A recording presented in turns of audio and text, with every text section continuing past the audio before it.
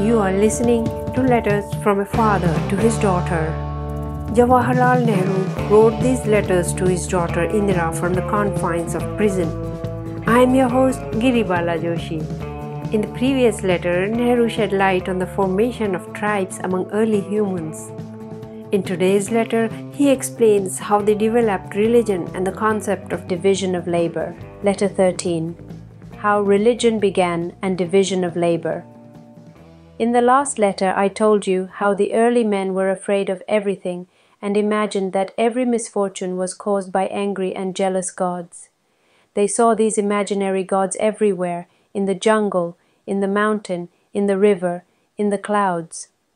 Their idea of God was not of a kind and good person, but of a very irritable person who was always losing his temper. And as they were afraid of his anger, they were always trying to bribe him by giving him something, chiefly food. Sometimes, if a disaster came, like an earthquake or a flood or a disease which killed large numbers of people, they would become very frightened and think that the gods were angry. And to please them, they would even go so far as to sacrifice men and women, even kill their own children, and offer them to the gods. This seems horrible, but a man who is afraid will do anything. This must have been the beginning of religion. So religion first came as fear, and anything that is done because of fear is bad. Religion, as you know, tells us many beautiful things. When you grow up, you will read about the religions of the world, and of the good things and the bad things that have been done in their name. It is interesting to notice here, however, how the idea of religion began. Later we shall see how it grew, but however much it may have grown, we see even today that people fight and break each other's heads in the name of religion. And for many people it is still something to be afraid of. They spend their time in trying to please some imaginary beings by making presents in temples and even sacrifices of animals. So early man had a hard life. He had to get his food almost daily, or else he starved. No idle man could live in those days. It was not possible for anyone even to get together a lot of food and then do nothing for a long time. When the tribe was formed, it became a little easier foreman. All the members of the tribe working together could get more food than each one singly could have done.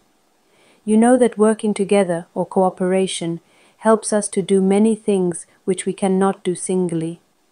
One man or two may not be able to carry a heavy load, but several men helping each other can easily do so. Another great advance came in those days, about which I have already told you. This was agriculture. You will be interested to know that there are the beginnings of agriculture among some ants. Of course, I do not mean to say that ants sow seeds and plow and then reap the harvest, but what these ants do is something like this. If they find a shrub, the seeds of which they eat, they take out the grass carefully from around the herb. This gives the herb a greater chance to live.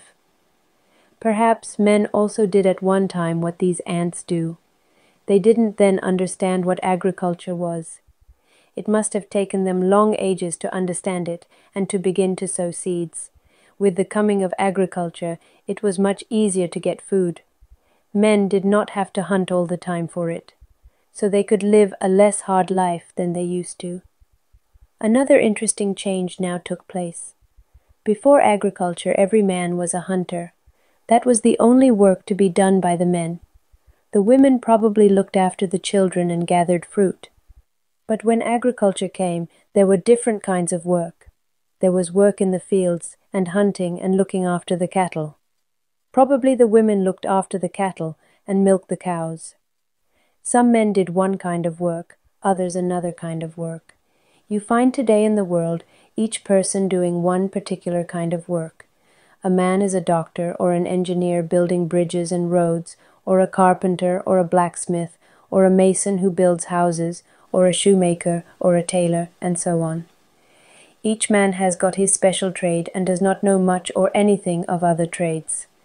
This is called division of work or division of labor. If a man tries to do one thing well, he will do it much better than if he tried to do many things. There is a great deal of division of labor in the world today. We see this division of labor slowly beginning in the old tribes when agriculture came in. End of letter 13.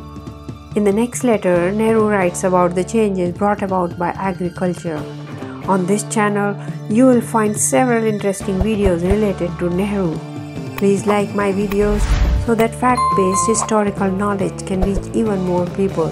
Thank you for tuning in. I am Giribala Joshi.